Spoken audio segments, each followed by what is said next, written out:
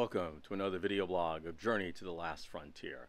I hope everybody's doing well. Today is going to be a slightly different type of a video. We're going to be talking about hurricane preparation, particularly for all of the thousands, many thousands of people that have moved during the pandemic from up north or out west down to Florida, whether it be South Florida, the west coast of Florida, anywhere along the Gulf Coast of the United States, or even the southeastern seaboard. Hurricane season is from June 1 to November 30th. Sometimes storms happen earlier, sometimes they come later. I'm going to walk you through all the things that a new person or somebody who just needs a refresher to go through on how to prepare for this 2022 hurricane season.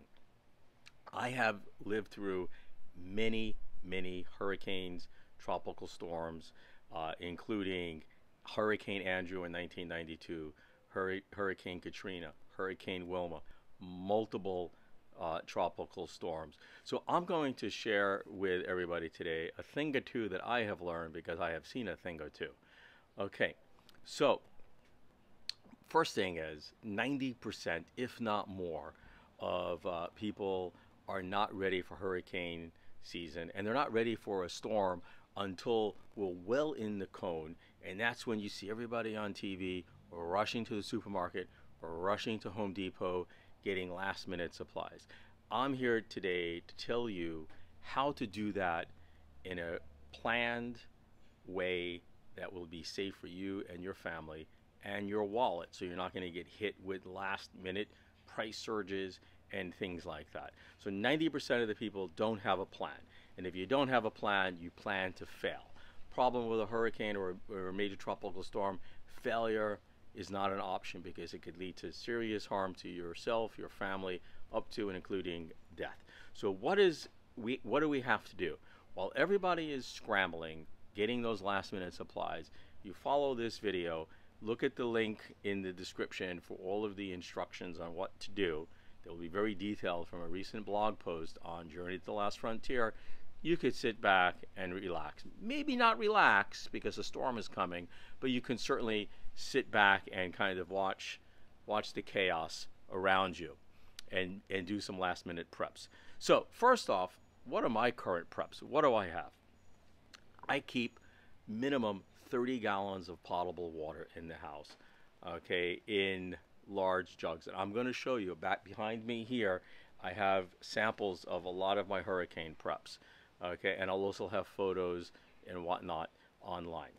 I keep another 55 gallons on the other side of the backyard in a rain barrel, which is easy to use for potable water if you boil it or treat it.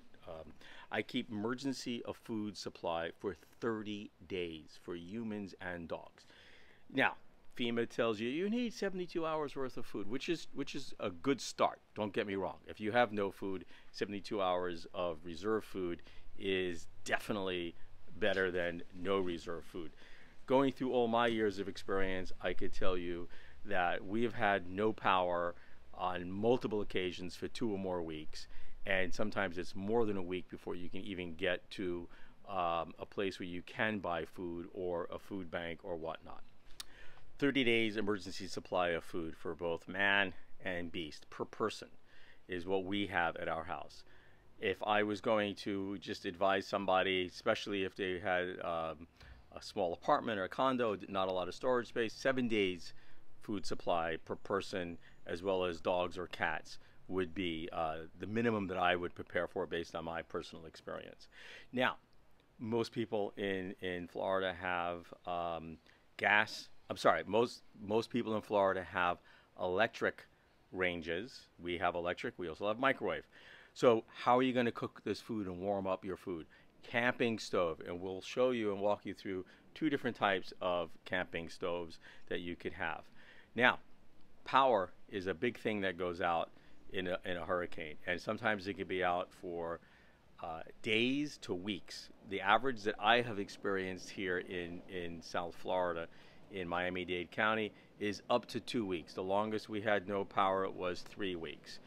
Make sure you have ample batteries, flashlights, candles, solar powered batteries, as well as other emergency lighting, which I again will show you when we walk through all of that material.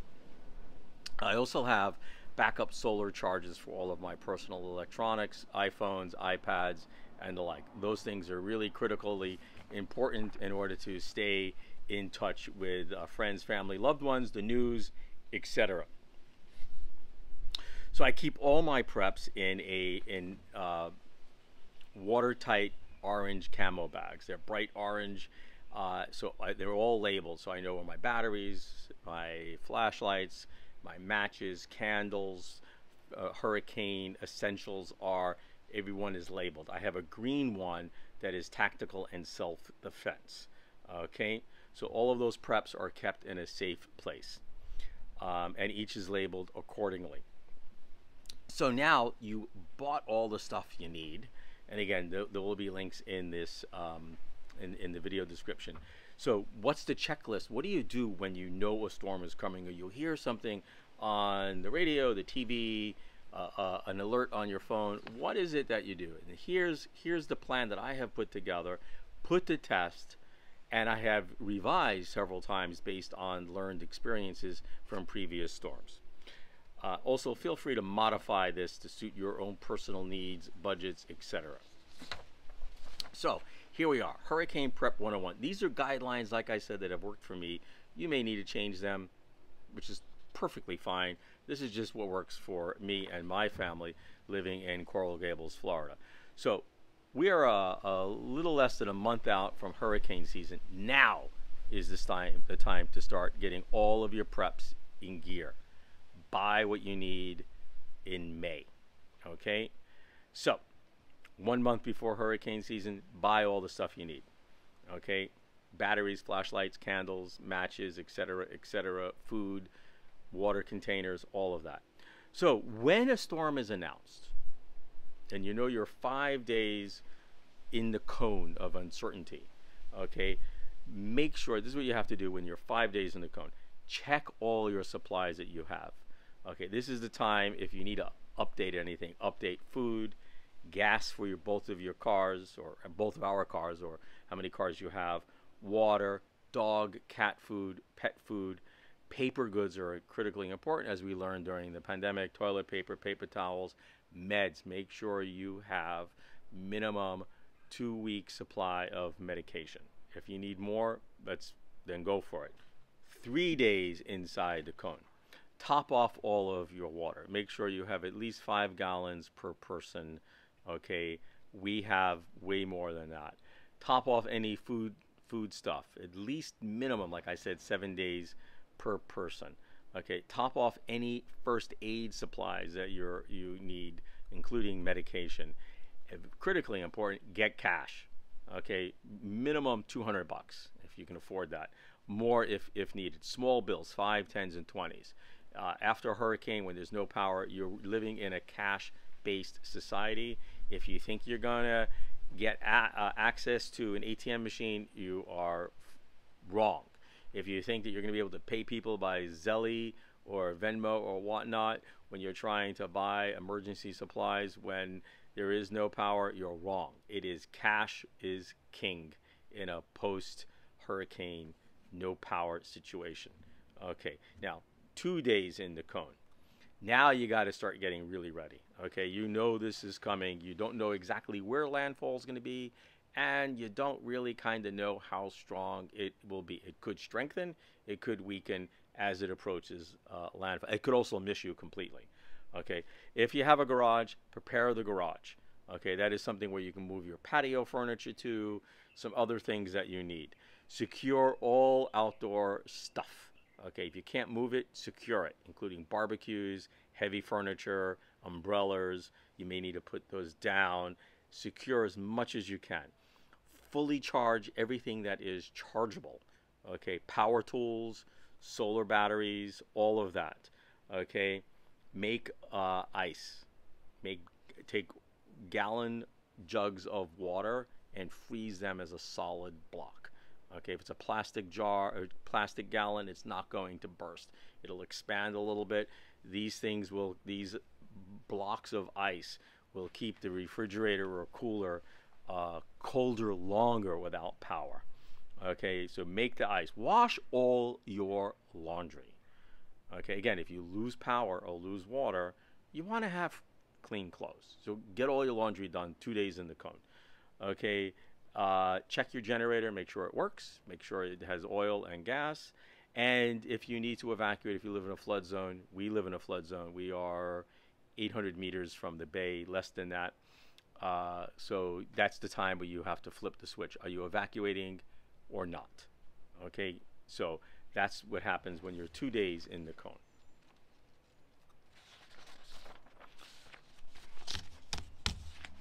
What happens when you're 1 day or the day of, based on the time of the impact? Well, first off, what I do is, the 1 day or the day of, depending on the time of impact, I move all our preps into place, pre-position everything. The orange ammo cans, candles, flashlights, and make sure that every room there's a flashlight, candles. So if we lose power, you're not stumbling in the dark looking for where things are. Okay, I have water and food ready. Okay, I double check all my self-defense systems, and I'm not going to go into what those are, but we're well prepared for any contingency after a storm. Okay, we live in a flood zone. I do deploy my flood storm surge system that has not only worked, it has saved my house when my neighbors were flooded. We did not have water enter our house. I will show you what those are. Okay, as I mentioned, pre-position your flashlights and candles, and pre-position any communication devices that you need. I have obviously we all have our cell phones, but I also have a handheld ham radio and handheld CB radio. So those things are really important, and I can listen in on emergency channels and see what's happening. And finally, and this is a lesson learned the hard way, we have electric curtains in the house. So if you keep them, whatever position they're in, you lose power, that's what position they will stay in. So I kind of adjust them and keep them at a reasonable height so we can come in and out of the doors, but also not let the sunlight come in. That is the preparations that one needs and the timeline from 5 days out in the cone. Now, let's go take a look at some of the items that I've been talking about that you need, and I'll demonstrate some of them as well. Here are some of the sample supplies that we have talked about in the video, okay, previously. And here you can see the ammo cans. This one here is flashlights and batteries, and this one down here is matches and candles. They're both filled with exactly what is on the label.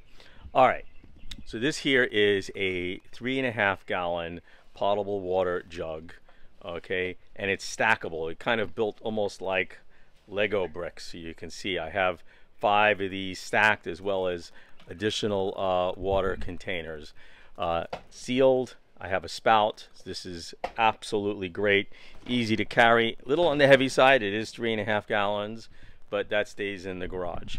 As you can see here, now we have different flashlights. This is a lantern, okay, easy to turn on, easy to turn off. Has a hand crank, okay, so you can charge it that way. You can hang it up if you need, and it has a USB charge. Okay, no batteries.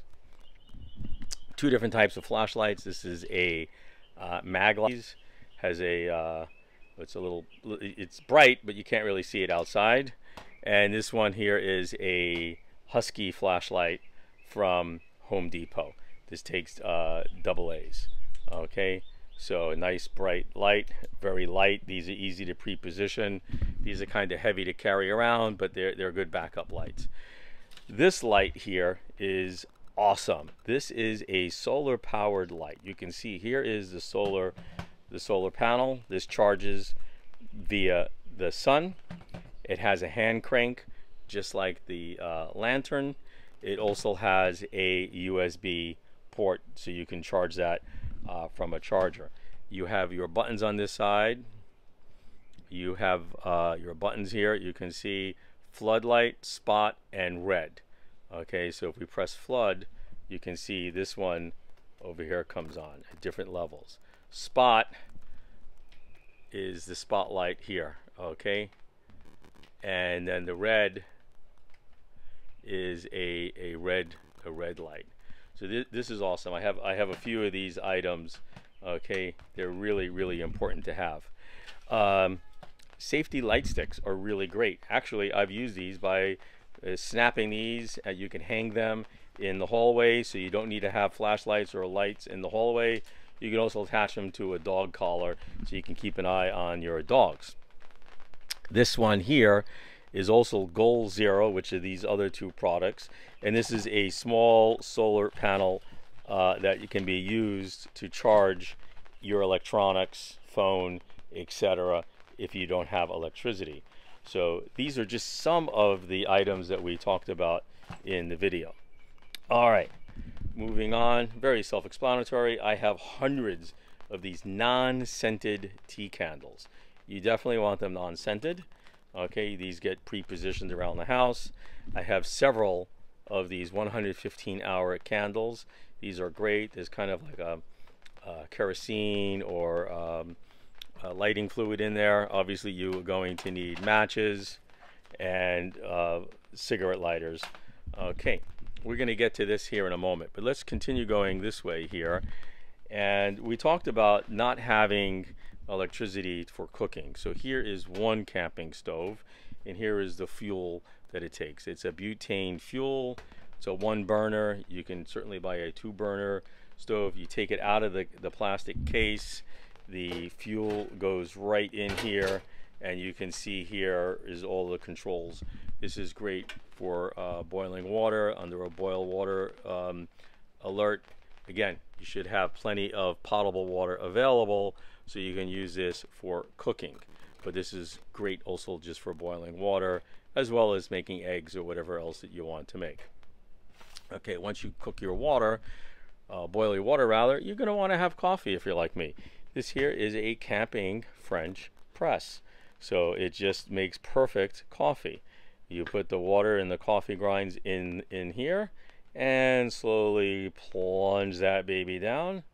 And while everybody else is going through caffeine withdrawals after the hurricane, you are having a nice hot mug of coffee. All right, we have here is another camping stove. I mentioned we have two. So this one here is obviously a little bigger, and this one here is a self-contained unit. So let's set this up so I can show you exactly what we're talking about. All right, so this here is a self-contained unit. So you can open the top, and you can take out the fuel area. Okay, take out the fuel. You put the fuel in here as such. Okay, obviously you would take it out of this. You would fill this up with water, and voila, you are in business. You have a camping stove that you can cook soup, boil water, or whatever you need to do. And these are the little fuel cells. I have 2 boxes of these. Plenty of fuel cells. And I have more than a month's supply of butane fuel for this baby. All right, so let's take a look here at the Quick Dam flood barrier. I have enough of these barriers to go around all the perimeter openings of the house, the garage door, the side door, the front door, the patio door, the doors to the pool. These absorb water, and they contain and divert water. You could lay them out flat and just wait for the storm to come, but then they could blow away. The best thing to do is literally hose it down. It'll quickly expand, and then you place them by the openings. I place them too high, and that way it really protects the openings of the house. And as I mentioned earlier in the video, we had a flood in this neighborhood, and my next door neighbor to me had 6 inches of water in their house and thousands of dollars of damage. We had 0 inches of water in our house and $0 of damage. Cost me $500–600 to completely take care of the perimeter of the house. If you live in a flood zone, absolutely probably the best investment you can make besides having federal flood insurance. So that here is some of what we talked about on the basic supplies to get through a hurricane. If you are prepared and you have all of the stuff that we talked about, even most of the stuff that we talked about, and you're new to living in the hurricane coastal areas, you'll be well prepared. And when other people are scrambling at the last minute, you could take a deep breath and realize that you've done all that you could do, and now it's just really up to God and nature of what happens. So be safe this hurricane season if you live in a hurricane prone area.